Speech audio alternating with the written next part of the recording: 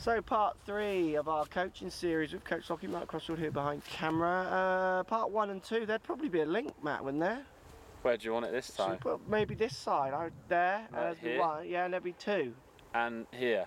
Okay. Or do you want to go here and then here? Just over, maybe over in that whole area. Okay, around here. Yeah. So part 3, we're going to talk more about kind of specialist shots now. So trickier ones where you need to start thinking on your feet. Part 1 and part 2 are very kind of rigid in some ways, and when you come to chipping, you need that a bit of rigid ideas around chipping, but you need the creativity as well. So let's cover that bit a little bit.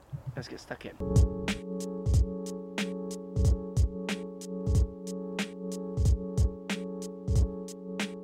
Right, Matt, so let's do a series of shots where you have to do things. Okay. You can't just play the loft that the manufacturer's bought you, or the stance, or all the other bits. You have to do some more.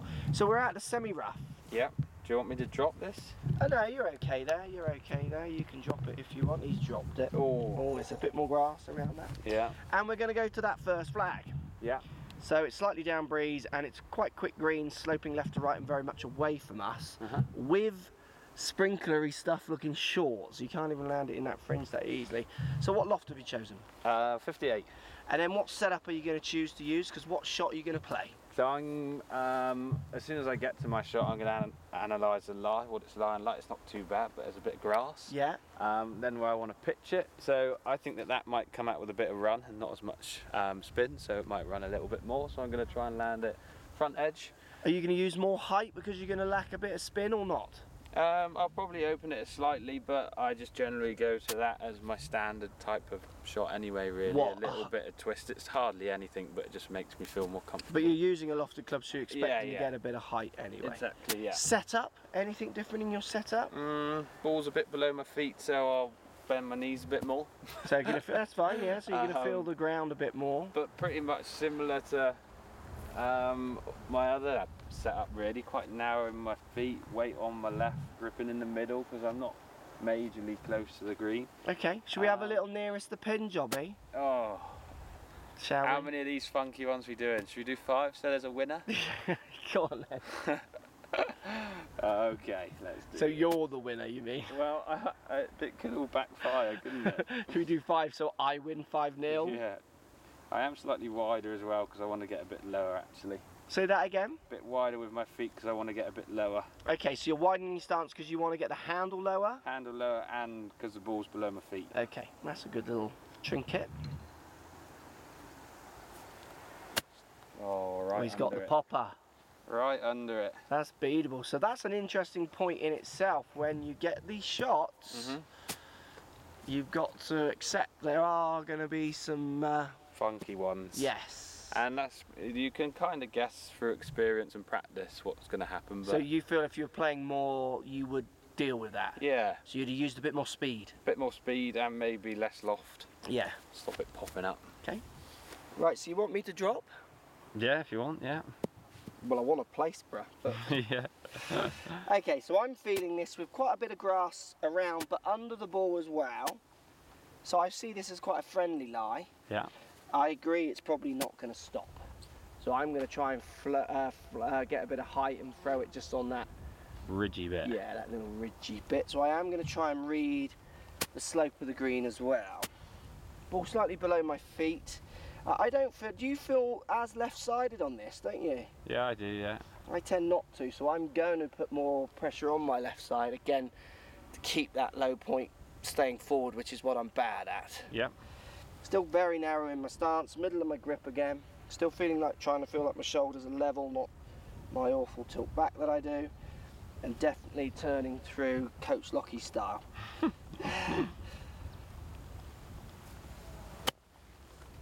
Good.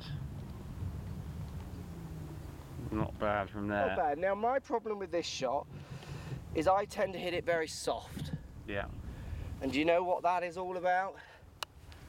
Negative thoughts. Very negative. I'm always thinking with a chip, and this is what I got to break, is that it's running away from me. Yeah, yeah. Where I played that one, because I didn't want to have on a video 2 shots that are the same, I'm playing your one all day long. Yeah.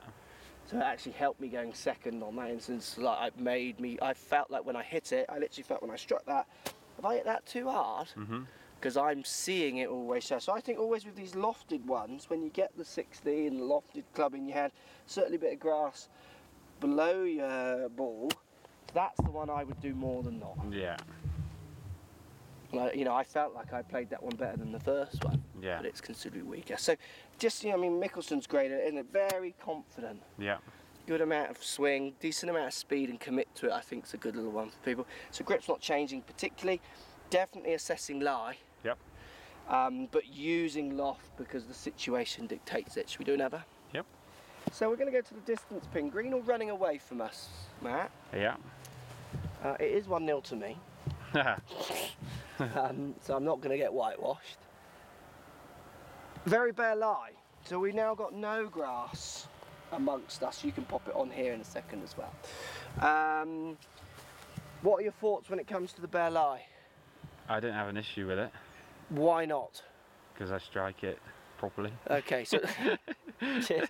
Right, good video over, goodbye. Obviously lots of people do have issues with that. Yeah, Like, they would want the fluffier one, would they not? Yeah, definitely. Yeah, it scares people. But again, if you do your practice and you get confident with your strike, I don't see why that sort of lie would affect you really. On a lie like this, I'm going to do more in my head to make sure low point is It's ahead. in front, yeah. You have to Of do the your ball. most you can, basically. Yeah. So the slope is, because it's downhill, the slope is pushing me that way and I'm going to let it go. Yeah. And I'm almost feeling like, you're using sternum now, like it's a front of the ball. Yeah, yeah. That's fine, yeah. I'm going to feel like I'm swinging down the slope. Plenty of green here then, so I've got loft, I've got my 60, but I'm going to try and, I'm not afraid to take a bit of loft. Yeah, your setup and stuff's going to turn it into like a 50. Lower shot. Yeah. I'd expect it to come out a little lower here, and it might have a bit more spin, but because it's lower, it's going to roll. Yep. I would want to play my 50 from this situation, but this fluffy grass here would never allow me. So if it was a flatter one, I probably would change loft. If it was a flatter, or even if it was going uphill, would you change loft? Yeah, You'd come down. definitely. You feel safer on that kind of lie, or it's not the lie that's yeah, doing it's that? not the lie, it's what I want the ball to do, basically. Okay. See, for me, it's a mixture of both of those. So let's give this a go. Pressure, definitely. I mean, my right foot feels like you were, like it's doing nothing. Handle's gone forward of the ball.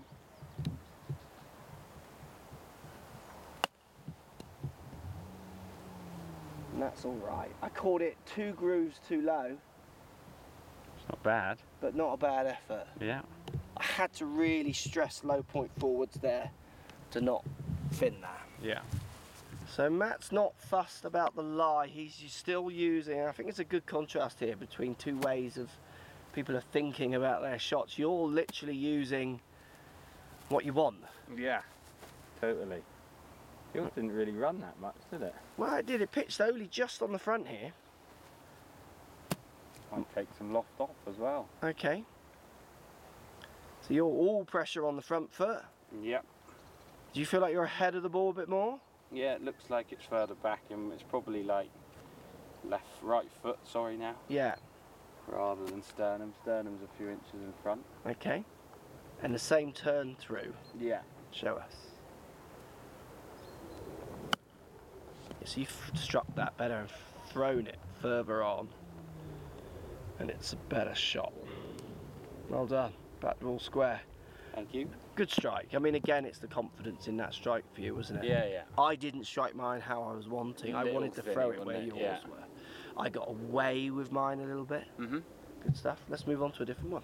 Okay, all square. Chip number 3. Loads of green to work with. Straight up the hill. Lie is fine. It's just a nice prepared fringe lie. Yeah. I've gone to my 50. 52. 52. You going to de-loft? Yeah, I am a bit, yeah. There's a lot of Like, I green. think there's 2 options here. You could like pitch it here with literally no loft. Like an 8 iron, a 7 iron. Or, well, yeah, or twist this one. Yeah. Or pitch it on the flat bit up here. Yeah. So, like, you're probably going to get a better bounce if you pitch it up here, but I just find it easier to pitch it on a spot closer to me all the time. Yeah, so, you like that, don't you? yeah, I'm always going to go for that one more, I think. So you're going to go very low, 52. Yeah, and If it's like a crazy slope, I wouldn't do it. No. But this is like Very gentle. yeah, It's actually not gentle. It's quite a big slope, but it's not like a tier. yeah. So set up and grip and everything's probably back to the other series in the videos, isn't it? You're back to the normal setup. Now I'm de-lofting this. So you are handle forward. So I'm twisting, then gripping. Yeah, So it looks like I've got what people call a strong grip. yeah. Ball position slightly behind my sternum. And handle forward. Handle's going to be slightly forward, yeah. Go on then. But again, same feelings when I'm swinging. And you've read it like a putt more as well, this one, haven't you? Yeah, I want to try and get the line right and everything, get it as close as possible. Okay. Quite pitchy. Yeah, you flew it further on, didn't you? Yeah, I didn't de-loft it enough. Okay. Chance. I've seen you play 8 irons from there before. Yeah, I would. There's no reason why I wouldn't play an 8 iron. Yeah. It's more basic, Yeah. sort of standard setup and everything. I guess the compared to main reason twisting. you didn't is because it's still up in the flat. Yeah, it's about 300 yards away, and I'd have to walk uphill. So I'm going to go 50. Yep. I would seriously putt this. Because a putt this length is going to be skidding till about here. Yeah.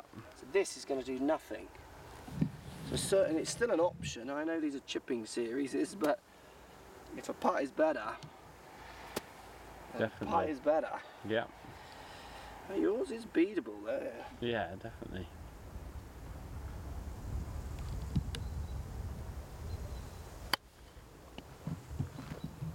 Checky, spinny one. Really checked up. Yeah. I felt like I hit that. You quite- struck that good. Yeah, I did. You just didn't quite put the loft on it correctly, I guess. Oh, I needed to hit it harder. Mm. So I was the same setup again as almost the downhill lie, trying to here keep it low, Yeah, handle yeah. forwards, more pressure front foot. So easy when I put my pressure on my front foot to do this. Yeah. So I have to consciously go this way.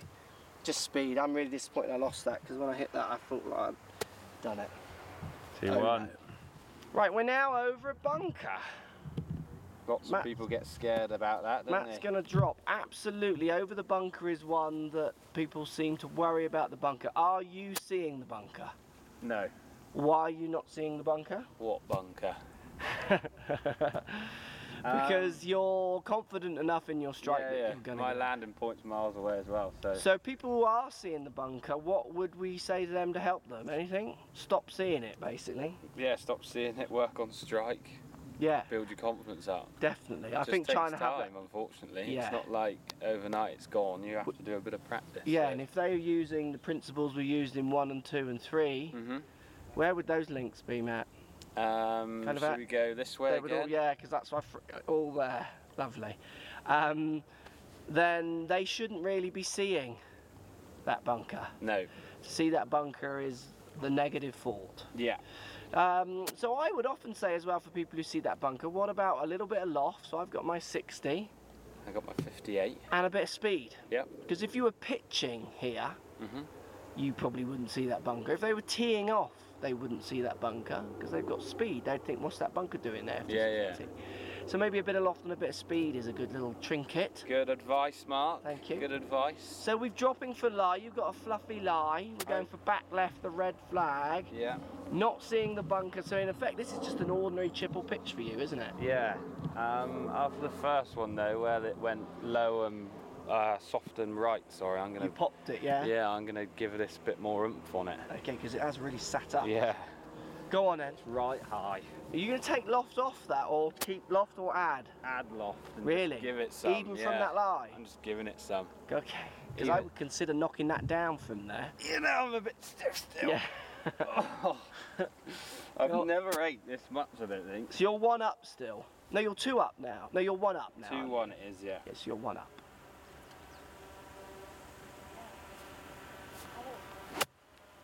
He's on loads of height. Oh, and it didn't stop. You played it nice. Thought that was good, didn't you? I did, yeah. That's beatable. That is. Right, drop your ball. Oh, it's gone miles Oh. away. Sat nice. Yeah. I'm not going to add any loft or anything. I'm just going to. I've got my 60 and I'm going to use it. Chance to get 2 all here. I would all square as golf terms, I guess. I would consider a 60 degree here. Yeah, Sorry, I've got my a 56. yeah. I can just chuck it a little closer and roll it, because it's a lovely lie.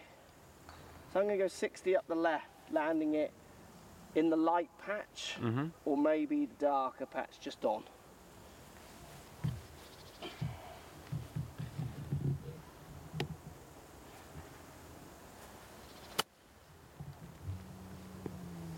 Again, short. It's my standard shot with the 60. That's a measurement. Oh, measure me up. Gotta hit more speed with the 60. Didn't see the bunker, but always worried of that one just going miles for some reason. Let's go measure it. Definitely me. Do you need me to? I kind of want you to, because I don't want it to go to the last. It's 7. A nice 7.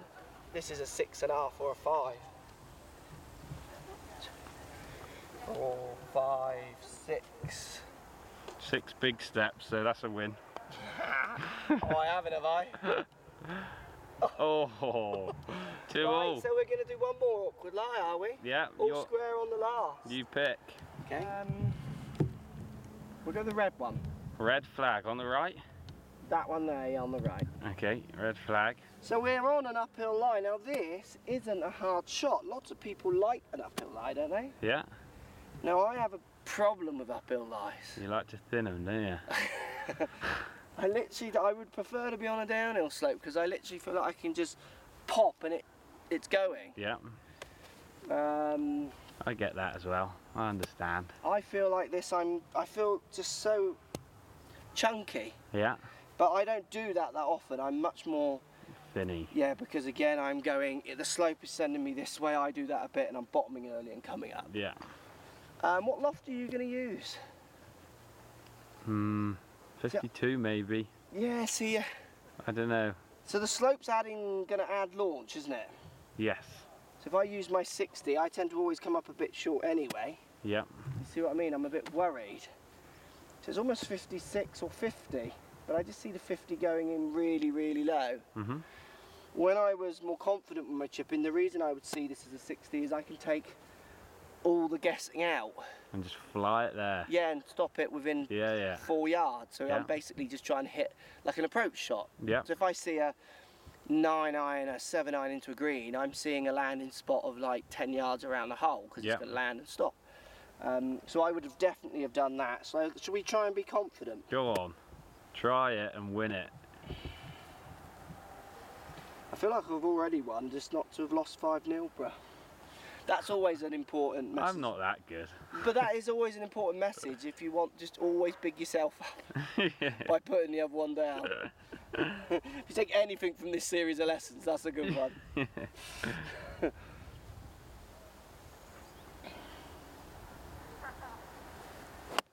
Oh. I called it slightly thin. After talking about it as well. I find that shot so tough. Yeah. You do that so often. Yeah. I'm so worried of chunking it. So I'm moving away from the ground. So what are you seeing, coach?